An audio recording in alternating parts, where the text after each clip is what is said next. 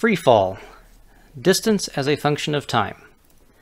So if we know how far this person has fallen, we can calculate how much time it's going to take for them to hit the water. Well, big deal, you say. Well, but remember, if we know how much time it takes to hit the water, we can calculate how fast they'll be traveling when they hit the water. So with your calculation, you might want to rethink that belly flop.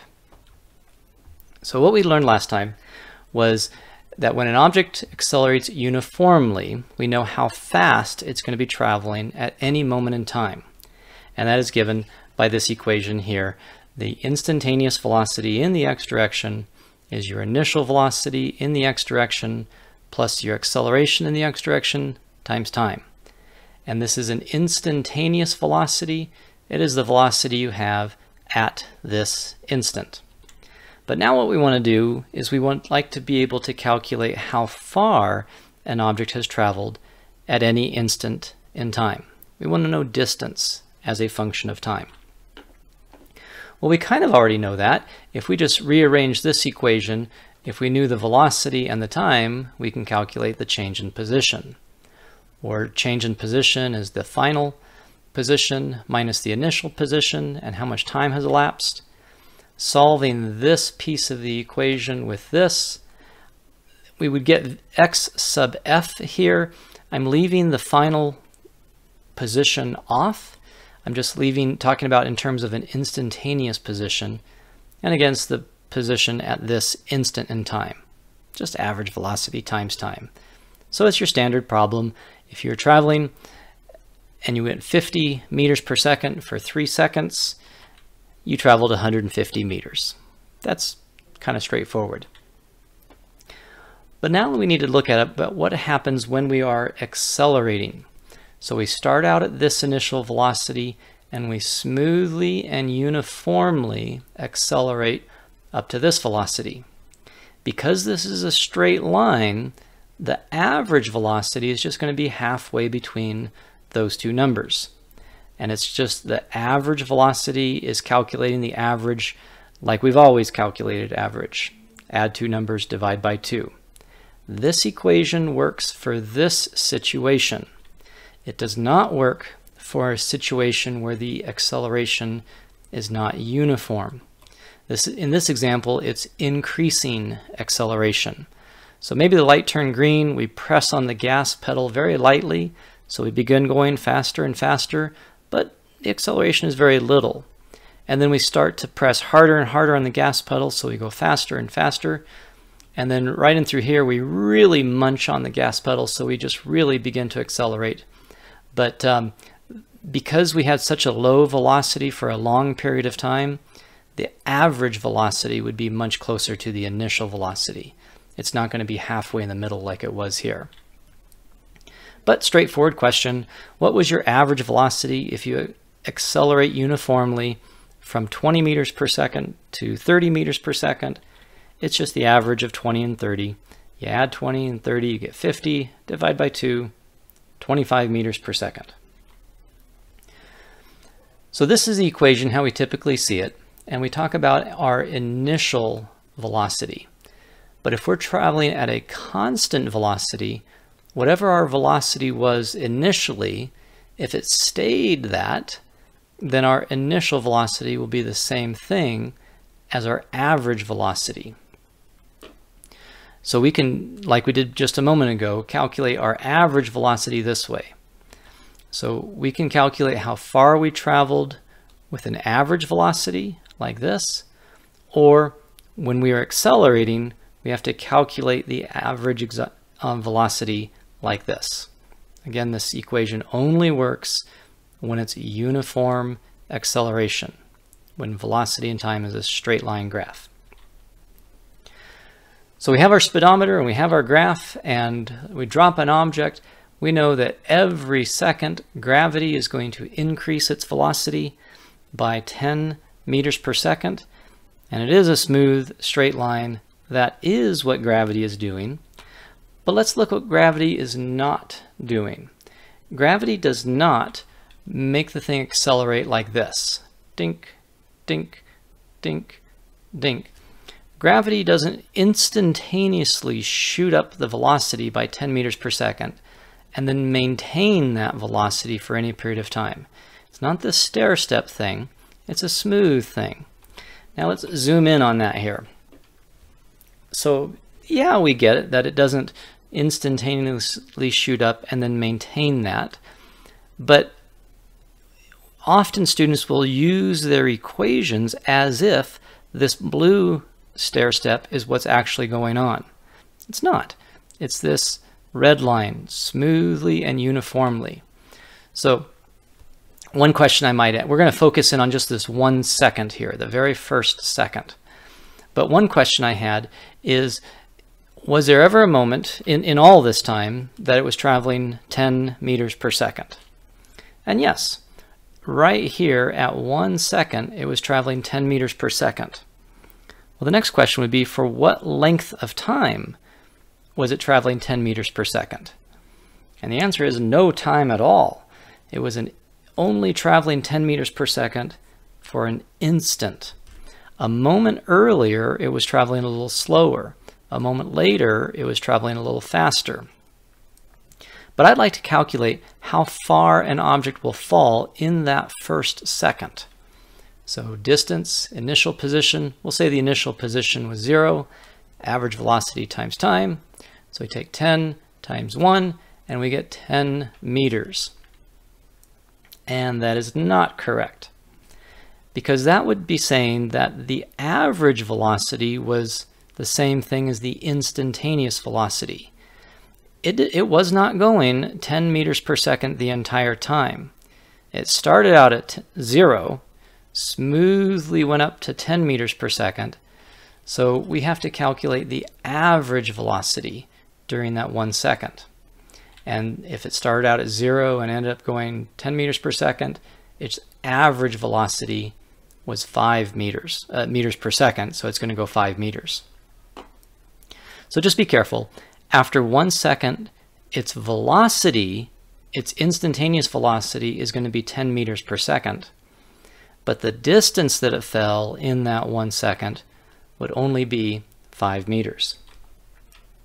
So let's pretend we're in the car, light's red. Now the light turns green and we begin to accelerate. Let's see if we can remember how to calculate acceleration. I'll do this for 10 seconds. Maybe you can estimate it already. But once it stops, we can see that it changed its velocity by 30 meters per second in the 10 seconds. That's 3 meters per second per second. But now the question is, how far did the car travel during the 10 seconds? Well, you would be tempted to say 30 times 10, and it went 300 meters. But we have to be careful here. The average velocity, that its initial velocity was 0, its final velocity was 30, it only averaged 15 meters per second for the 10 seconds. So it would have traveled 150 meters down the road. We are saying that the initial position was 0. That's like we were at the origin, which might be the white line or the crosswalk. But if we had like a different problem where there was a big semi-truck in front of us and we started 20 meters behind the crosswalk and then we accelerated at that rate, we would have only been 130 meters forward of the crosswalk after 10 seconds. We'll do that one more time. So let's see if you can estimate the acceleration as the speedometer is going. We're only doing it for 5 seconds this time, but 4 meters per second squared would be the acceleration. How far did we travel in the 5 seconds? We weren't traveling that speed the entire time. We only averaged 10. So if we average 10 for 5 seconds, 10 meters per second for 5 seconds, we'll be 50 meters down the road. I'm going to take a little bit of time and fill in the details of this data table here. And I want to acknowledge that I'm using positive 10 for the acceleration of gravity. If we drop a ball, the velocity is going to be down. All the velocities should be negative, and the acceleration is negative. but I think just for simplicity, I'm just making all my numbers positive. So what will be our instantaneous velocity at 1 second? Well, it'll be 10 meters per second. At 2, we're going to increase by another 10, and 30, and 40, and 50. Every second that went by, we're going to increase by 10 meters per second. Now what I want to do is talk about what distance we traveled during each second. Not all together, that's what we're going to do here, but just during the first second, between time equals 0 and time equals 1 second. What distance would we travel? Well, it's our average velocity between 0 and 10. Our average velocity was 5 meters per second. So if we average 5 meters per second for that 1 second, we'll go 5 meters. And because that's the only distance we traveled, that's the total distance we've traveled. Let's do it again. And again, this is just during the second of time, between when the stopwatch read 1 to the moment the stopwatch read 2. The average velocity is 15 meters per second. So if we average 15 meters per second for 1 second, we'll go 15 meters. Plus the 5 that we traveled during the first second, 20 meters altogether. So we see a pattern here, but the average velocity is 25 meters per second. If we do that for 1 second, we'll travel 25 meters, plus the distance we traveled during the first 2 seconds, 45 altogether. Average of 35, you saw that before I did.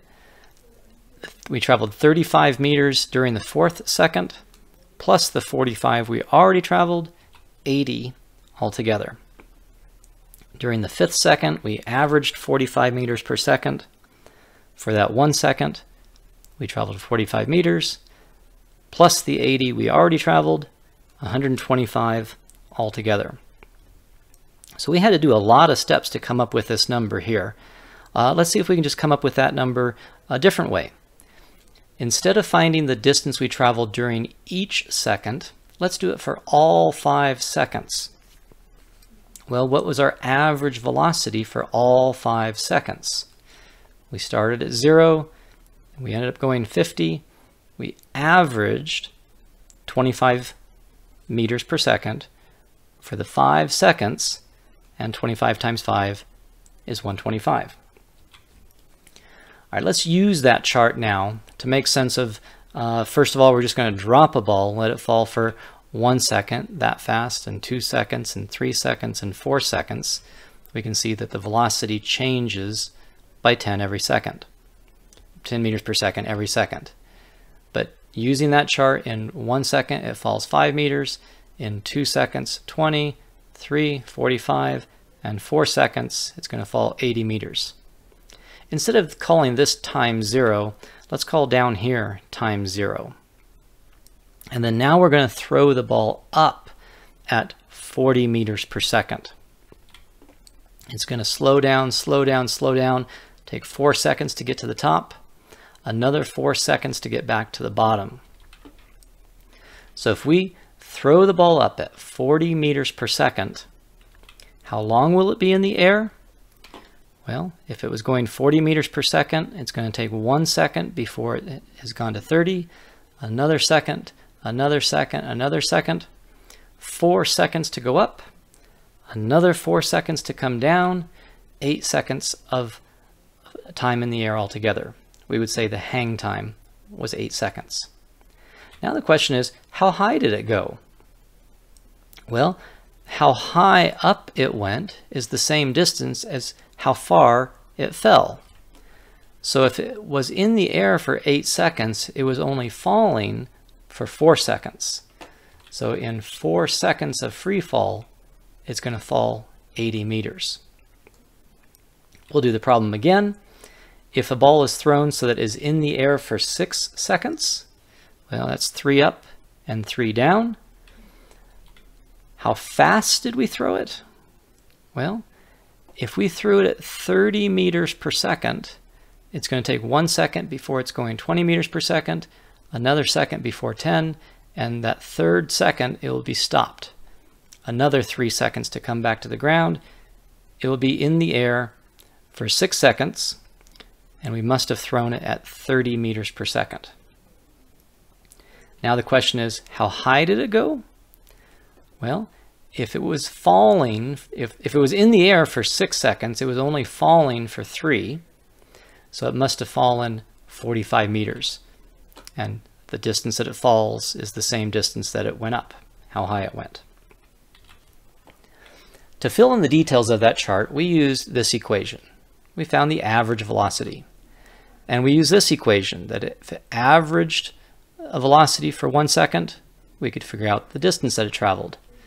And then we use this equation to come up with the velocities initially anyway, the first column we filled in. Well, since we used all 3 of those equations to fill in that table, maybe we could substitute all those equations into each other and come up with one equation. So what we're going to do, average velocity is calculated this way, but here's average velocity, so let's substitute this in for average velocity. Instantaneous final velocity is calculated this way, so let's substitute that in for instantaneous final velocity.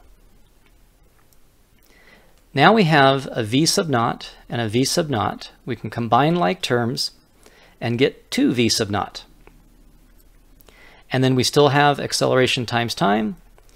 Time is being multiplied by every term here, and every term there is also being divided by 2.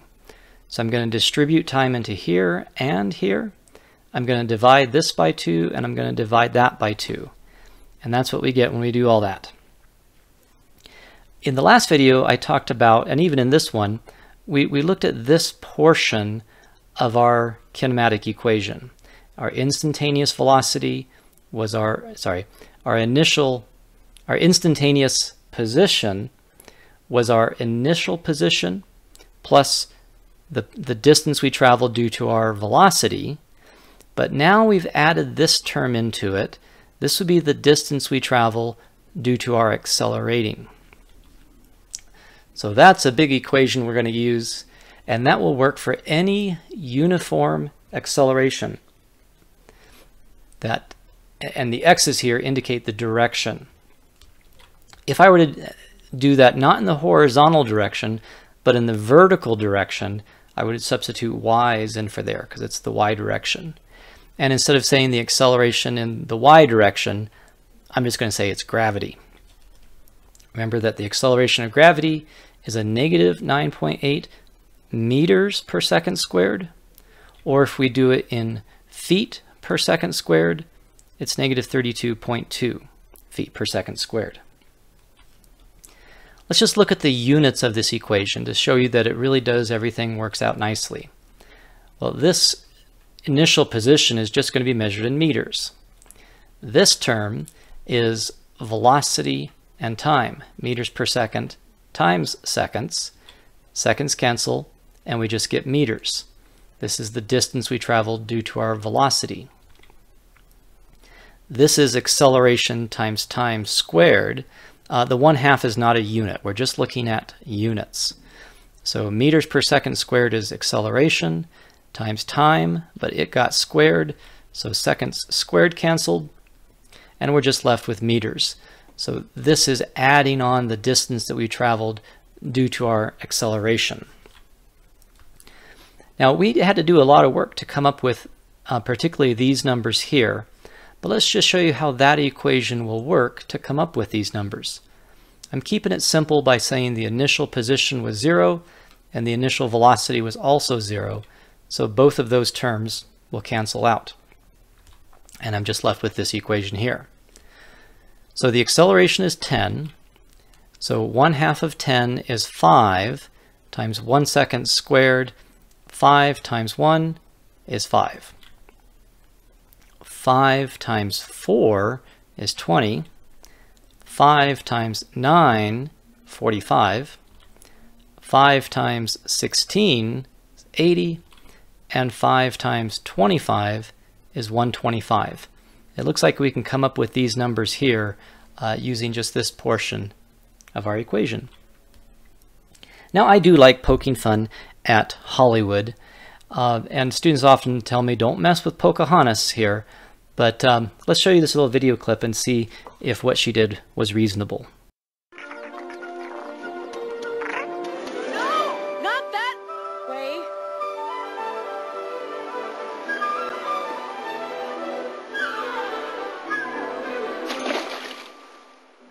Show off. So I'm not sure she was just showing off, but let's see how reasonable that jump was. We've got this equation here we've developed, and we hopefully understand.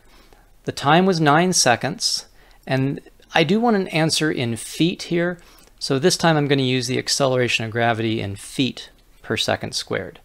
So when we take 9 squared times that and all that together, we get a negative 1,304 feet. That means she dropped that distance there. To give you an idea, that is about 100 feet taller than the World Trade Centers were.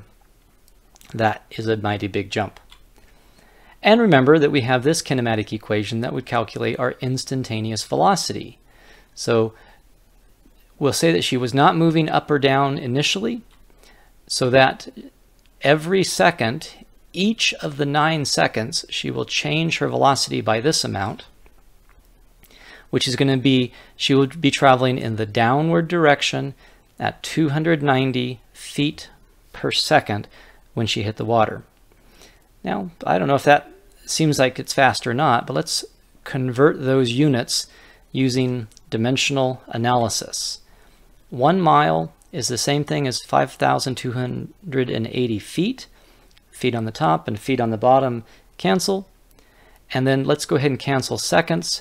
There are 3,600 seconds in 1 hour. Seconds on the bottom, seconds on the top, cancel. My unit becomes miles per hour. And that's the number that my calculator would give.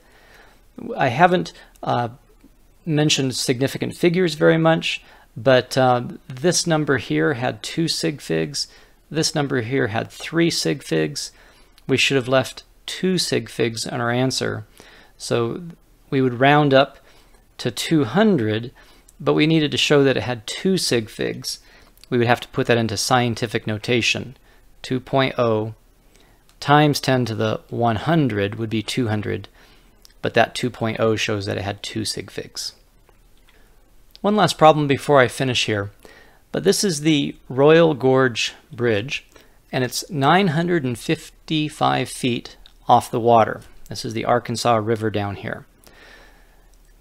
And we would like to figure out how much time it would take for an object to fall from that height, but we're going to throw it up at 20 feet per second first. So it's going to go up for a little while, stop, turn around, and then fall past that. And this is the kinematic equation we're developing, or we're using now. Let me explain these two here real quick.